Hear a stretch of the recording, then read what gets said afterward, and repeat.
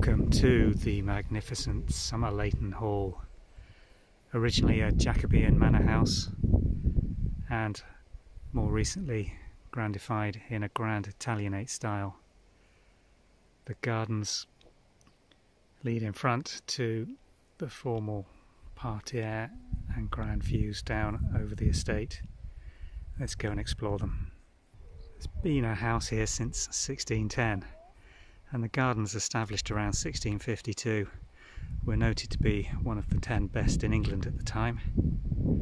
They've been changed and modified, restored, improved, redesigned over the years. The area directly in front of the main house now is called Nesfield's Parterre.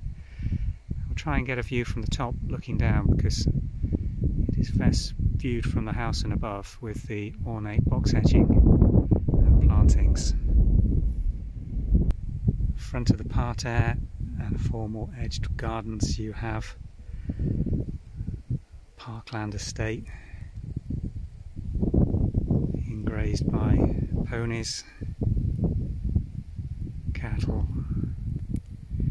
and up to my left the estate church or chapel.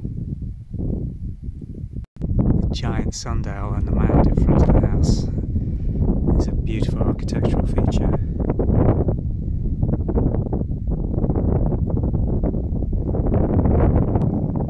Carvings with the lion heads and swags, absolutely spectacular.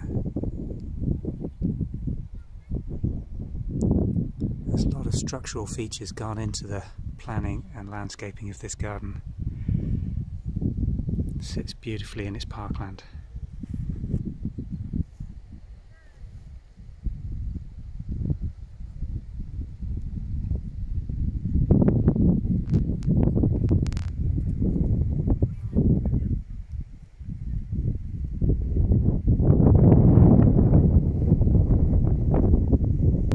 Close up, the planting in Nesfield's simplified parterre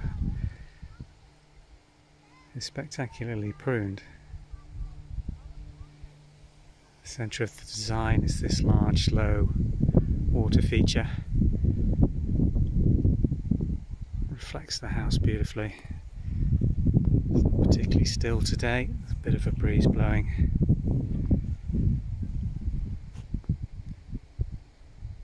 Lovely. Strange to think this is still a private residence.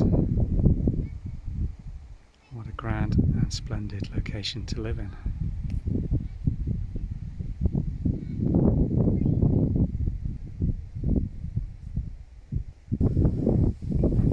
Some of the structural elements to this garden,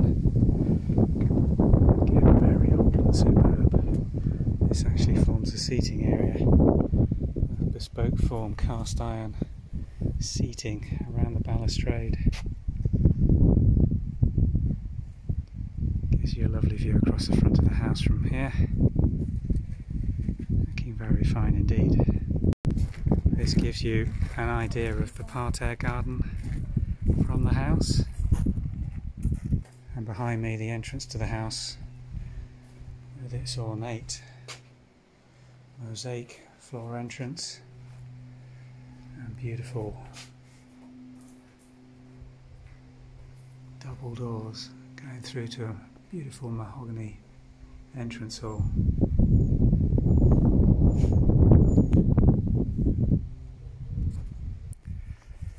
This beautiful stone trellised archway. Look at the seed pods on the wisteria again hanging down there. A nice rose on the back. Huge bracker flower in there. If I rotate round, again, beautiful view of the hall and gardens.